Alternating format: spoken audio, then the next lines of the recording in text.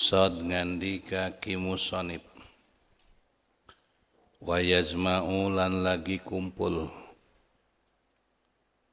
ma'ani hadhil aqaid kulaha ing sakabehe pirang-pirang makna akidah kulaha sakabehe hadhil aqaid qaulu la ilaha illallah apa ucapan lafaz la ilaha illallah Muhammadur Rasulullah sin ngandika kisareh lama parogo samang-samang saberes ajengan musonib min dikri ma yajibu saking nutur barang kang lagi wajib alal mukallaf ing atase mukallaf ma'rifatuhu apa uningane ya barang min aqaidil iman nyatane saking pirang-pirang akidah iman pihaki maulana ing lam hake Gusti sun sedaya jalagung maulana wa azza mulia maulana wa pihaki rusulihi ing lam hake pirang-pirang utusan maulana alaihimus salatu wassalam muga tetap ing atase rasul kabeh te rahmat lan salam kamala maka nyampurakaken yaki musonib al faida ta ing faida hunai kene-kene panggonan bibayani indiraji jami masabaq kalawan nyatakeun narima manjinge sakabeh barang kang wis dingin ya barang tahta kalimat tauhiding dalam sore-sore kalimat tauhid wa hiya ya kalimat tauhid kulapa la ilaha illallah Muhammadur Rasulullah liyah salat ropon tahasil laka kadisira al ilmu apa ilmu muninga biaqaidil imani kalakidah iman tafsilan kalawan dalil tafsili wa ijmalan lan dal ijmali wal ta'rif lan becik uninga sira bidalika kalawan mengkonon bayani indiroz sarfa sirri hadil kalimah ing kamulian rahasia iki kalimah al musarrafati kang den mulyakaken wa amalan barang intawan narima kalempit ya barang tahta ing dalam surah hadil kalimah minal mahasin saking pirang-pirang kabagusan hatta yatasya'a sehingga narima campur aduk al qalbu apa ati inda dikrihan nalika nuture ya hadhil kalimah bi anwaril yakini kalan pirang-pirang cahaya yakin wa yatamujulan lagi patumpang patindih fihi ing dalam ya qalb adwaul imani apa pirang-pirang cahaya padange iman hatatan basito sing narima jembar ya adwa ala dhahiri ngatase kang dhair wa tantasyiru lan narima gumelar di adwa ila iliyin maring iliyin wayan patiku lan narima kabuka laka kadesira kan juhadihil kalimatil adimati apa gudang ikil ki kalimah kang agung an yawakitil faradisil jinan saking pirang-pirang akidah kang den sarupakaken inten yakut kang dadi sebab manjing pirang-pirang an yawakiti parodisil jidan tina pirang-pirang akidah anu diserupakeun kana inten yakut anu ngajadikeun sebab asup ka pirang-pirang surga firdaus wa tarifu lan urusira qadra maing ukuran barang munihta dan paparingi sira minan ni'matil udma saking nikmat kang agung alati kang mana awe nugraha ya Allah biha kalawan ya lati bimah difali kal mulus padal Allah al karim kang mulia rahman ar-rahim badang kana sosena repenta ana ya kalakuan qadih tawi ku teman-teman ngawongku baitu badanika apa badan kang den sarupakaken kalawan imah ala kanzin azimin ingatase gudang ingatase akidah kang den sarupakaken kalawan gudang kang agung min kunuzi maulana saking pirang-pirang gudang-gudang Gusti sun sadaya al musilati kang nyambung ke nila kasbil hujub itu maka mari ngabukane pirang-pirang hahalang wa tamatu'i lan ngalap sesenangan bisyarri piridwani kalawan mulia-muliane pirang-pirang kasuka karido wa anta utai siralam tadi ko ora nurus sira ya miskin he miskin ma ing barang hunali kang kene-kene iku kanzun azim wa asulan kang elan ngatasé sira palusul nyambung ilama maring barang bibatnihi ing dalam jero-jerone kanzin adim minal mahasin nyatane saking pirang-pirang kabagusan al-fakhirati kang banget agung alati kang latana lor merkale sira wallahi demi Allah la padlu lamun tawarana te padal Allah iku kang maujud subhanahu wa suci Allah wa ta'ala malur Allah bisain kalan sawi-wiji minal iman saking iman wala sakala orang mangmang anna hadil kalimah satane kalimah mimai kutab saking barang yajib wajib ala kulli mu'minin ngatasa saban-saban mu'min ayang tania perpenta lagi sungguh-sungguh ya sikulu mu'min bisa niha kalawan kalakuanana ya hadhil kalimah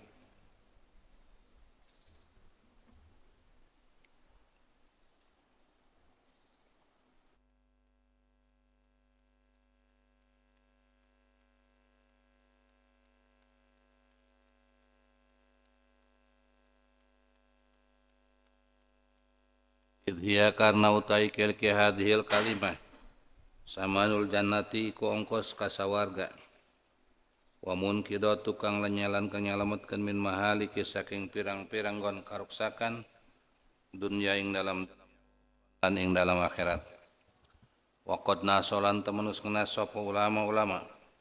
ala ana ing atas satune kalakuan labuda ora karena ora min pahmi makna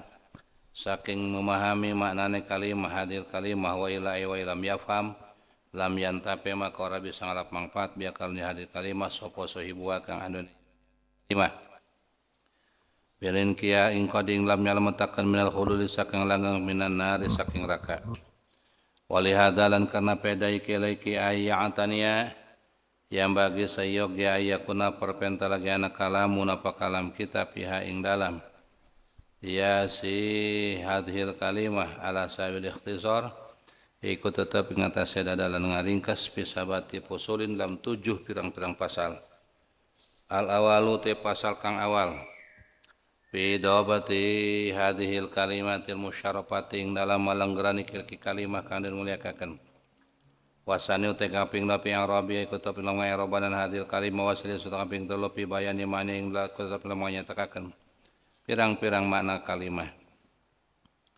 warabiu te kaping 4 pibayani hukmiha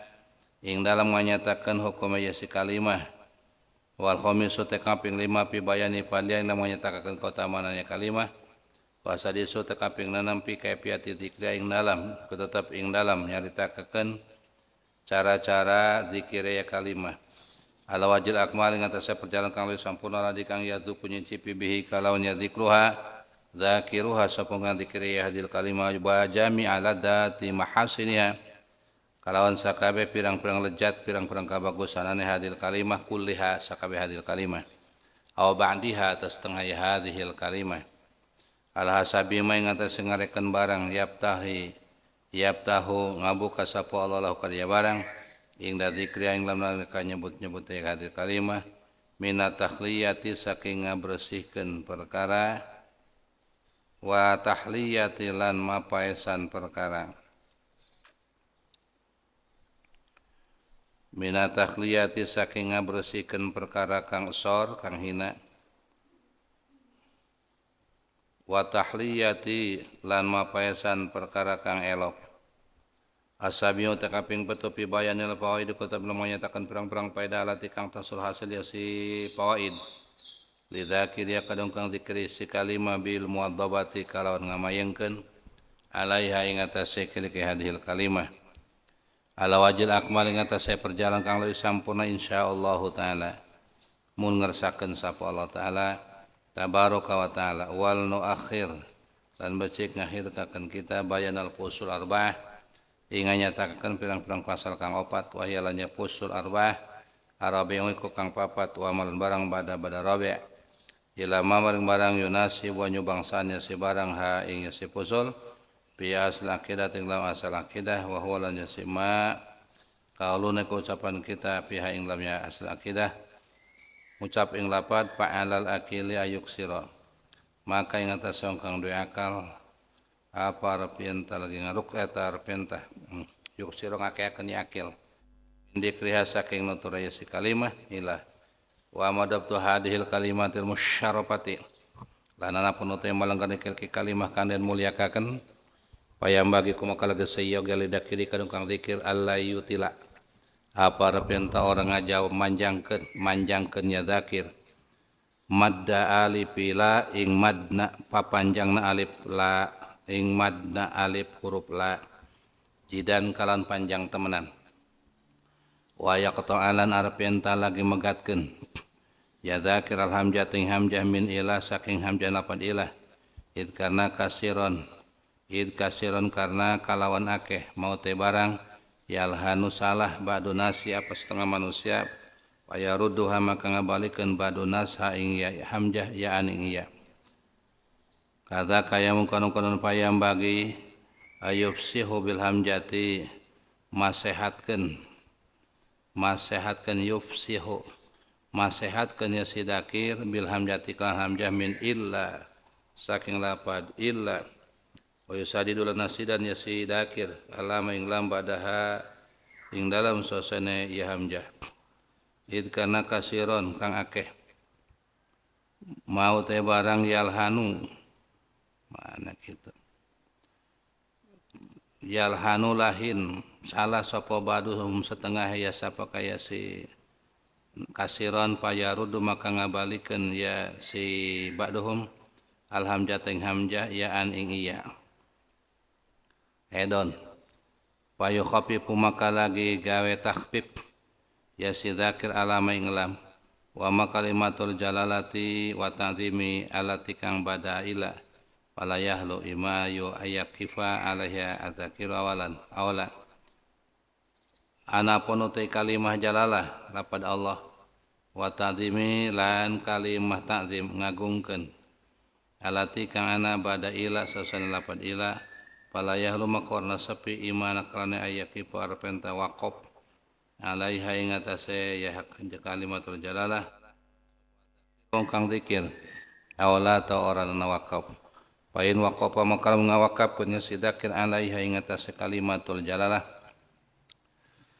ta'ayana maka nyata sukun apa sukun wa in wasalaha lamun tanyambungkeun ya si sapa kaya si dzakir ing ya kalimah jalalah bisa ina khor kan sujud ka maneh kaya kula kaya penta lagi ngandi kaya dzakir la ilaha illallah wahdahu la syarikalah wahdahu la syarikalah falahu piha maka wenang lahu kadua ya sidzakir piha ing dalam kalimah jalalah wajhani utai wajah roro Arab tu benang dibaca ropa wa walanya ropa al arjai kulawi abot wa nasu baca nasab wa walanya nasab al marjui kudoib wa sayati besok bakal datang wajhuha apa perjalanan karone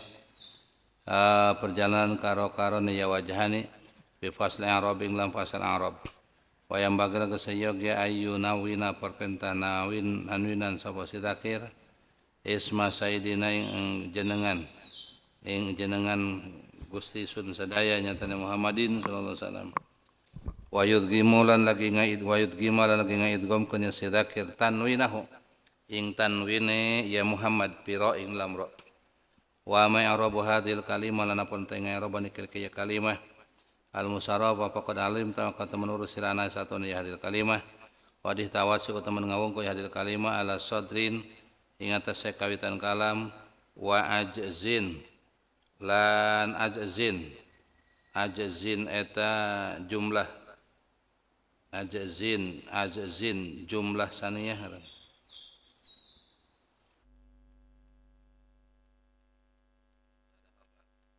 ajajuha maka utai jumlah na hadil kalimah dohir i'rab iku dohir i'rab idwa kana utai ajazun iku jumlah minal mubtada wal khabar wa mudhafi ilaih wa ma sadruhal napun utai kawitana ya si sapa kalimah pala maka utai huruf la fihi ing dalam sodar iku nafiyatun la nafi lil jinsi kada nafi jenis. Lahu te lapad ilah iku mabniun dimabdikan maha sumertane maha sumertane wa ilah utai lapad ilah iku dimabdikan maha sumertane lapad la ditadawamuni karena nyimpen lapad ilah manamin ing manamin id karena takdir utai takdir iku lapad la min ilahin wali hadar karena pada takdir karena sana ya Allah iku nasba nasab bil umum dalam umum karena kasatun sidakir iku napa nganapikan ya sidakir kula ilahin gairallah ing ilahi kula ilahi gairallah ing saban-saban Tuhan gairallah salian Allah aja wajah lamin mabda'i ma saking gon kawitan barang qadaru dan takdir kenyama min hasaking ya aliha lama maring barang lani hayat rakatuk lakad ya barang bima yuqadaru saking barang kang den takdir kenya si barang wakila sujikil ma yubunia dan ada kena ismu ismim ma sumutan huruf la li tartibi kana tartib pada abal ismul bahar tab sapa sejujaz ila ana ismaman katul isim la iku mu'rabun di i'raban mansubun nasabkeun biha kalanya Allah wa idza fara'na latat kalang ada sabang kita al masyhur kal masyhur minal bina saking adegan fal maudiu makotai panggonan panggonan isim nasbun iku nasabila amilah kan huruf la kang amal fihi ing dalam ya isim amala nu imalain al majmu' lan utai kang den kumpulkeun minal ilah saking lapad la ilaha fi maudi rab ing dalam panggonan rafal ibtida ngatasé dari mubtada wal khabarul muqaddaru utai khabar kan den takdirkeun iku lapad huwa li hadzal mubtada kadikil yang mubtada walam ta'mal orang ngamal pihing dalam yang mukhabar la apala ing dasibawe wala akhfas ngandika sapa yang akhfas la utai lapad la ya ikuti lapad la al amilat iku kang amal pihing lam ya khabar wa qala damamini ngandika sapa yang damamini bita'liq ing dalam kitab ta'liq damamini ala mugni ngatasé mugni labib qad takalama teman serarasan sapa qadi muhibuddin nadirul jaz bisari tasil dalam sarah kitab tasil amani ala i'rabi hadhil kalimati tasyarifati ingatase ngairoban iki kalimah kang mulia bikalamin kalan kalam uriduhu nekakan isuning ya kalam bi jumlah kalam wa in kana sajane ko tapi ngam ya kalam apa tulun panjang listimali kana ngurungna kalam ala fawaida ing atase pirang-pirang faedah wallahu a'lamu bi muradihi bidzalik setiklah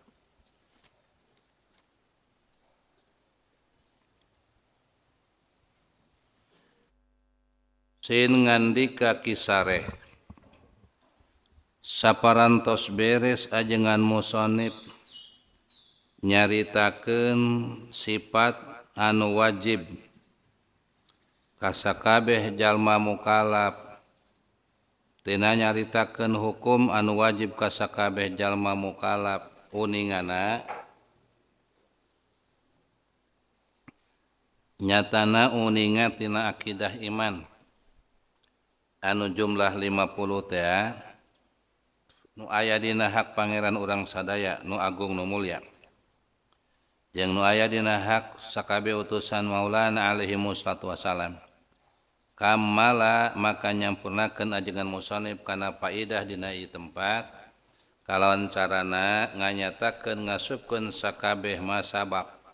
50 akidah teh diasupkeun di bawah kalimah tauhid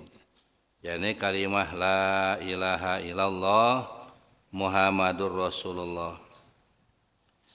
anu 50 akidah teh asup di bawah kalimah la ilaha illallah Muhammadur Rasulullah 40 hiji asup dina la ilaha illallah kasebatna tauhid uluhiyah anu di dalamna 40 hiji eta dibagi atas dua bagian hiji istigna, kadua ibtikor. Istigna nyandak 23, ibtikor nyandak 18, maka jumlahna 40 hiji. Eta 40 hiji berada dina tauhid uluhiyah,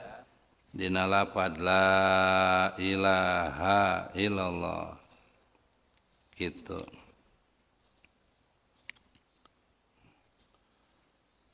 Ari istigna eta jumlahna aya 23. Jadi Allah beunghar teu mika butuh ka sakabeh. Jumlahna 23. Ibtikar mika butuh salian ti Allah kabeh ka Allah, jumlahna 18. Lamun orang rek diistinbatkeun kana permasalahan ieu teh pernah dijabar luaskeun di surah dina kaca ka-20. Lafaz la ilaha illallah ngaistiljam kana istignaul ilah angkul lima siwa. Beungharna Allah tina sakabeh perkara salian Allah. Jumlahna 23 akidah, hiji wujud, 2 qidam, 3 baqo, mukhalafatul hawadisi, 5 qiyamu binafsihi, 6 sama, 7 basar, 8 kalam, 8 kaunuhu samian, 10 kaunu basiran, 11 kaunu mutakaliman, 12 adam lalawanan tina wujud, 13 hudus, 14 pana, 15 mumasalah lil hawadis gitu. Kemudian 16 ihtiyaz lalawanan tina qiyamuh binafsi teh. Ka-18 sumum, ka-18, ka-17 sumum, ka-18 umyun, 18 khorsun, 20 kaunu asom, 2 hiji kaunu a'ma, 22 kaunuhu abkam, 23 sifat nuzaiz nu aya di Allah Ta'ala. Eta kasebutna istigna, artina Allah beunghar teu mika butuh ka sakabeh salian ti Allah. Beunghar. Ayeuna lamun nyatakeun ibtikar ayat 18, ibtikar mah gitu. Ibtikar mah yana ibtikaru kullu ma ada ilai. Kabeh mika butuh salian ti Allah ilahi ka Allah. Jumlahna ayat 18. Hiji tina 18 teh hiji iradat, 2 kudrat, 3 ilmun, 4 hayat, 5 kaunuhu qadiran, 6 kaunu muridan, 7 kaunu aliman, 8 kaunuhu hayyan, 8 wahdaniyat, 10 ajazun, 11 karohat, 12 jahal, 13 maut, 14 kaunu azijan, 15 kaunu karihan, 16 kaunu jahilan, 17 kaunu maitan, 18 na ta'adud lalawanan itu tina wahdaniyat teh. Eta jumlahna 18 jeung 23 40 hiji. Aya dina la ilaha illallah. Ari sesana nu salapan hiji sidik, 2 amanah, 4 tona tabek, terus nu kalimana lalawanan kidib, hianat, wiladah, kitman, 8 tanu kasalapana sifat jaiz itu nu aya di para rasul a'rad al-basariyah. 8 jeung 40 hiji 50 akidah eta masuk dina kalimah la ilaha illallahu Muhammadur Rasulullah. Supaya naon tah? Supaya berhasil pikeun anjeun teh santri uningana kana akidah iman secara terperinci wa imma secara izmali wal ta'rif bidalika parigel cenah anjeun uninga kana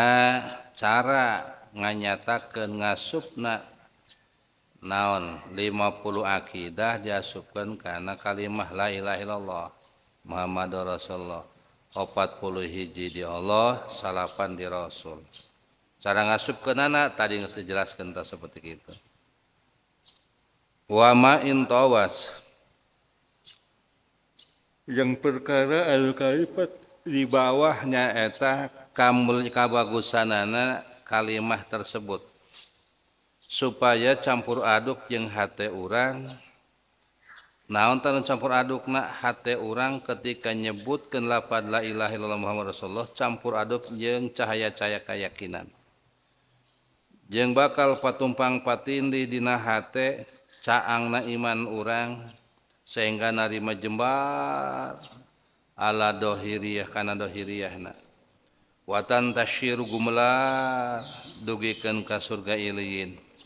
Wayan pati kulakakan juhadil kalimatil azimati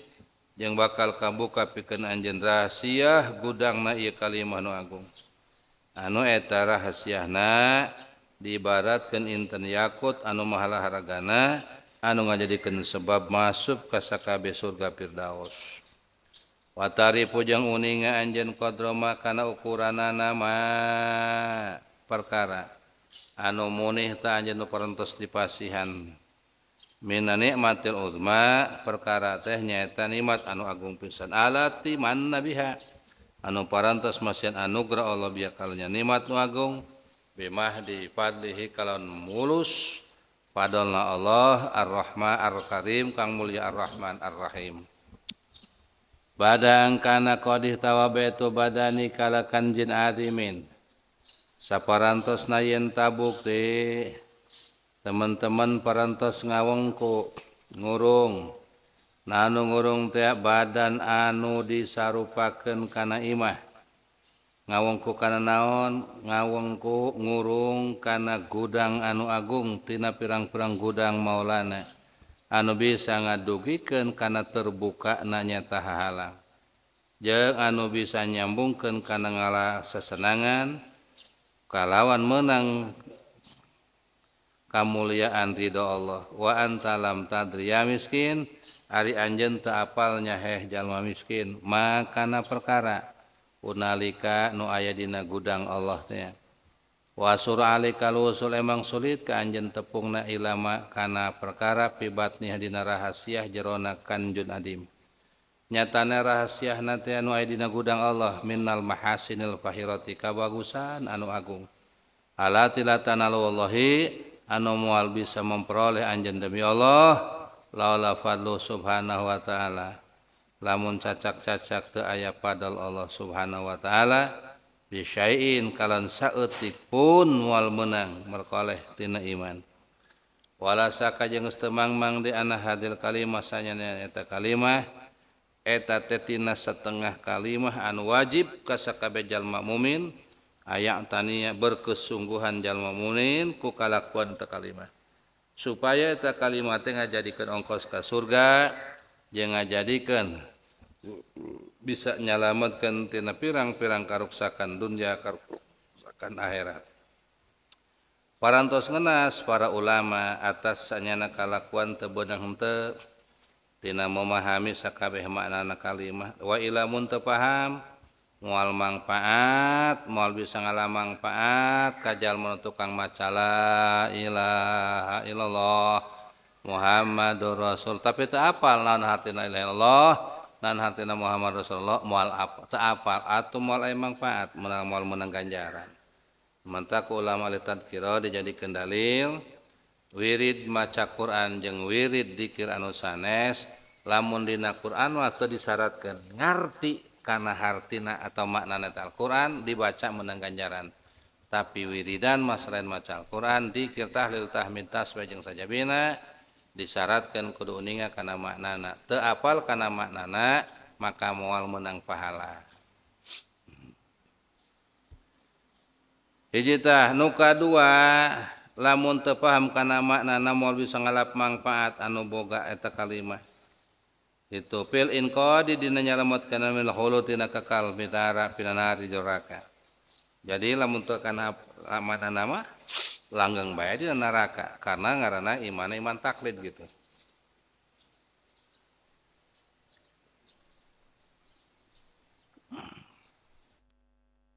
Walihada ku sebab kitu jalma mukmin kudu berkesungguhan kana kalakuan kalimah tauhid tadi.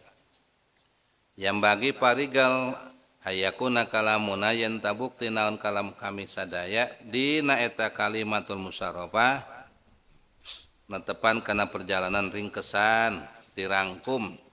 aya sabaraha ringkesan rangkumanana dibagi atas 7 pasal. Jadi pikeun mecak kalimah la ilallah Muhammad Rasulullah supaya paham kana maknana, paham kana hurufna, maka dipecah ku para ulama jadi 7 pasal. Pasal nu kahiji rek nyaritakeun tentang pelanggaran kalimah anu mulia. Dobit-dobitna pelanggaran-pelanggaranna. Nu kadua rek nyaritakeun cara ngierobanana. Nu katilu rek nyaritakeun cara ngamaknaanana. Nu kaopat rek nyaritakeun cara ngahukumanana. Nu kalima rek nyaritakeun cara kautamanana. Nu kagenep rek nyaritakeun cara zikir melalui perjalanan anu sampurna. Melalui perjalanan anu sampurna dikirna bakal ngasaan jalma nu tukang zikirna kana sakabeh lejatna kabagusan eta kalimah.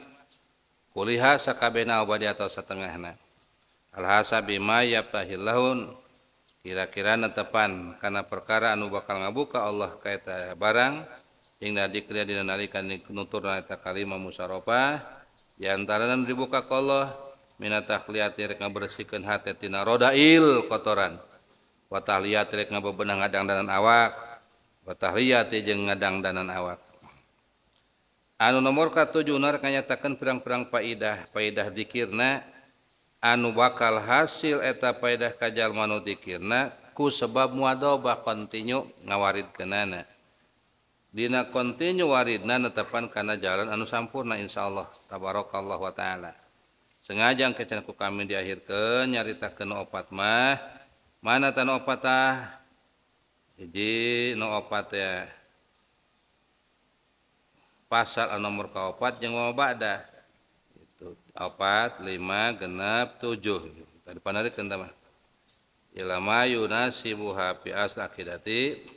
dugikeun keteranganana anu bakal nyarita aya anu bakal nyarupaan dina pasal anu kaopat eta dicaritakeun dina kitab asl aqidah wa huwa arima anu nyarupaan aya dina kitab asl aqidah nyaruaan dinisbatkeun kana pasal 4 kauluna ta ucapan kami fi hadina jero kitab asal aqidah nyaritakeun fa'al akil maka wajib ka jalma nu berakal kudu ngalobakeun tina membacana kalimah la ilaha illallah Muhammadur Rasulullah. Adapun ari pelanggaranana dobit-dobitna cara-cara ngadobit bikin pelanggaran bikin definisi ieu kalimah anu dimuliakeun payang bagi maka eta sayogya tah sayogya naon cenah lidah kiri kaki Zaid anu rek zikir kalimah la ilaha illallah Muhammadur Rasulullah hiji alayutila madda alifin la jidan ulah rek dipanjangkeun alifna lapad la terlalu panjang teuing sehingga panjangna cek ulama ahli tajwid lebih daripada 6 harkat teu beunang la ilah panjang teuing tah mah wa yaqtal hamjata minal ilah pegatkeun hamjahna lapad ilah la ilaha illallah kitu pegatkeun la ilaha illallah karena banyak jalma anu salah karena banyak pisan kasalahan-kasalahan tina setengah manusia anu ngabalikeun hamjahna kana iya la yallah la ilaha illallah sok eta panjang teuing la ilaha illallah la ilaha illallah ai ku eta teuing mah ku gancang-gancang teuing kadang-kadang ngacaletet la ilaha illallah la ilaha illallah la ilaha illallah la ilaha illallah tah eta la ilaha eta ulah teu bener tah kitu lantaran gancang teuing la ilaha illallah awalna mah ade la ilaha illallah la ilaha illallah la ilaha illallah la ilaha illallah la ilaha illallah ta eta salah aya la ilaha illallah wa kadanya kitu keneh parigel ka jalma nu dikir jahed teh pasehatkeun dina hamzahna tina lapad ila la ilaha il wa yusadidu lam notasi dalam sabada eta sabada hamzah karena kebanyakan jalma anu salah tina setengah para ulama tina para setengahna para manusia eta sok ngabalikeun hamzahna kana ieu deui doang nu tadi la ilaha illallah la ilaha illallah la ilaha illallah la ilaha illallah la ilaha illallah la ilaha illallah la ilaha illallah la ilaha la ilaha la ilaha la ilaha illallah la ilaha illallah la ilaha illallah la ilaha illallah la ilaha illallah kana iya illallah gitu. Payu kopi pulama maka takhfif lamna dikana iyakeun ditakhfif lamna lobatan kitu salah la ilaha illallah la ilaha illallah la ilaha la ilaha la ilaha la ilallah la ilallah kana iyaan dina alif ku iya. Adapun ari kalimah jalalah nalapad Allah jeung kalimah takdim kalimah Allah allati ba'da ila anu terjadi sabada ila maka teu sepi bakal timbul dua tingkah hiji rek diwakafkeun kudu dikirna teh atawa moal lamun diwakafkeun la ilaha illallah nu kadua wa ima nyaeta rek diwasalkeun mun diwakafkeun ta ayana sukunkeun lamun diwasalkeun wa in wasalaha bisain akhar kayaqula la ilaha illallah wahdahu la syarikalah palahu piha wajhani eta dina lapad ilallahu na beunang dibaca dua lamun rek diwasal beunang diropakeun eta nu rojeh anu bagus la ilaha illallah wahdahu la benang dinasabkeun nasab mah dhaif la ilaha illallah wahdahu la syarikalah marjuh tama dhaif wasayati wajuhu ma fi fasl i'rab tangan elatna dibaca rof atau nasab yang bakal dijelaskeun dina fasal i'rab dipayun. Wayam bagi parigal ayunawina dzikiru isma Sayyidina Muhammadin tanwinan jenengaran Muhammad na telapat Muhammad terus idghamkeun tanwina kana ra la ilaha illallah Muhammadan Rasulullah idghamkeun kana ra la ilaha illallah Muhammadur Rasulullah ilaha illallah Muhammadun Rasulullah la ilaha illallah Muhammadur Rasulullah. Amma i'rabu hadhil kalimatil musyarrafati faqad alim ta'ana qadih tawas ala sadri wa ajazin fa ajaju dhahil i'rab idh huwa jumlatun min mubtada wa khabarun wa mudhaf ilaih. Wa amma i'rabu hadhil kalimah adapun ari ngaerobanana ieu kalimah musyarrafah maka satemana uning anjeun sanyana eta kalimah ngawongku kana sodar kalam kalimah kana kawitan kalam anu kadua ngawongku kana ujung kalam gitu fa aja juha ari ujung kalimah eta dhahir i'rabna karena pasti bakal dijadikeun jumlah tina mubtada jeung khabar jeung mudhaf ilaih. Ayana jangan ngabahas i'rabna kalimat tauhid geus maklum bahwa kalimat tauhid anu ngurung kana sodar kalam ta jumlah anu pertama bukti lapad la ilaha illallah ta sodar tah jeung kana ajjun jumlah saniyah buktina Muhammadur Rasulullah eta tos jelas i'rabna karena disusun tina mubtada jeung khobar buktina lafaz Muhammadur Rasulullah. Muhammadun jadi mubtada, Rasulun jadi khobar didapatkeun kana lafaz Allah. Jelas teh. Wa amma sadaruha pala fihi nafiyatul lil jinsi. Adapun masalah sodar mah mana sodar la ilaha illallah huruf la na dimabdikeun kana mabni sukun tur la napi jenis bari jeung nganapikeun netepan kana perjalanan istighraq sehingga merenaktirkeunna kullu ma'budin kabeh ditetepkeun ku lafad la ari lafad ilah kudu dimabdikeun karena dina lafad ilah teh aya nyimpen mana min takdirna la min illahin. Walihada taku sebab kitu kanas nasban fil umumi kana bukti ya lafad la nasban eta nasab fil umum dina keseluruhan. Kanau kaya seperti niki jaid anu dikir eta bakal eta nafa eta ngeuweuhkeun ki jaid kana sakabe Tuhan salian Allah azza wajal min mabda'i ma yuqaddaru dina ngon kawitan perkara nu ditakdirkeun tina lafad tina sakabeh pangeran ila mala nihayata lahu dugikeun kana perkara taya tungtungna mimma yuqaddaru tina perkara nu ditakdirkeun ta perkara. Wa idza wakila cek saja kilmah bunyal ismu ma'aha litarkibi lantaran disusun-susun antara la jeung lafad ilah la ilaha maka eta beunang dimabdikeun kana mabni patah bunyal ismu ma'aha litarkibi wa dhahabat jujaju ila anna ismaha mu'arabun mansubun biha. Parantos bermadhab milih Syekh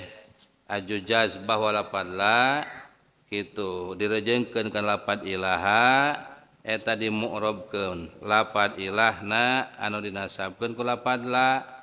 anu alamat nasabna fathun dhahirun jeung dibuang tanwina elatna li takhfif karena elatna li takhfif. Wa idza fara'na 'alal masyhuri minal bina pamaudul ismi nasbun di mana-mana nyieun cabang kami cenah kana kalau masyhur tina mabni maka di tempat isim dimabdikeun kana mabni patah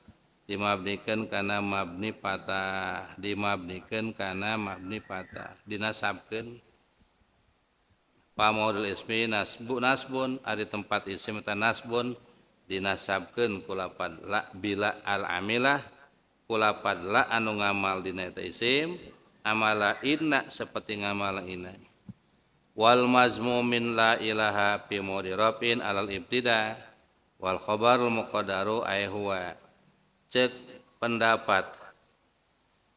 Imam Sibaweh perkumpulan dua lafad yane lafad la kan lafad ilah dibaca la ilaha eta nempatan dina tempat ropa anu tarkibna jadi mubtada ari khobarna dibuang berarti la ilahu gitu eta ditarkibna jadi tarkib jadi mubtada anu khobarna dibuang ditakdirkeun lahu berarti eta lafad la henteu ngamal lantaran ilahuna jadi mubtada khobarna dibuang la ilahu ilallah la ilahu la teu aya ari pangeran hu eta Allah lamna teu ngamal walam ta'mal fi'la ingda Sibaweh cek Imam Sibaweh mah lana teu ngamal wa qala Akhwas ngandika Imam Akhwas la ari lafad la ia ari eta huruf la al amilatu ngamal cenah fihi dina khobar wa qala ngandika Imam Damami cek Imam al-Ahnaf al-Akhwas mah pendapat Imam al-Akhwas tadi teh berpendapat yen eta la sok ngamal dina isimna jeung khobarna maka maknana teh tina lapad la ilaha teh eta jadi kullu ilahin ghairallah itu ghairallah wujuduhu muntafin kullu ilahin ghairallah wujuduhu muntafin nakdirkeunana ngandika Imam Damamini nu aya dina kitab Ta'liq nyarahan kitab Mughni Labib parant Pakod takalama parantos ngadauh Syekh Qadi Muhibbuddin Nadirul Jais nu aya dina sarah kitab Tashil Amani sarah eta teh amil atas ngeroban kalimah musyarrafah la ilaha illallah bikalamin kalawan ku kalam uriduhu bijumlatihi anu ngadongkapkeun sim kuring cek Imam Qadi Muhibbuddin kana eta kalam wa in kana fihi tulun sanajan buktina eta kalam panjang bahasanana listimalihi ala fawaida nu mantak dibahas sanajan panjang supaya ngurung kana beberapa faidah qala ahlul ilmi wallahu a'lam bishawab.